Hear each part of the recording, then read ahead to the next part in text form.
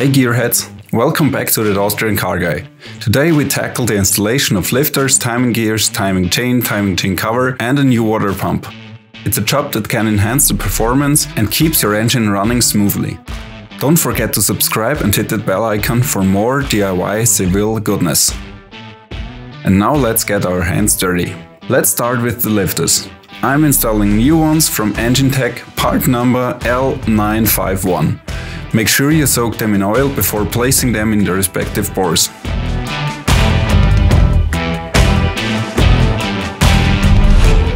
Now let's talk about the timing components from ENGINETECH, part number TS498. Proper timing is the heartbeat of your engine. These components ensure optimal performance and longevity. Aligning the timing marks is critical. Double checking ensures that your engine will purr like a kitten when you fire it up later. The timing cover plate plays a vital role in separating the oil and water. I put in the new gasket and just secured it in position for now. Last but not least, I'm installing a new water pump. Keeping your engine cool is crucial for optimal performance and longevity. Put in the gasket and then secure the new water pump in place.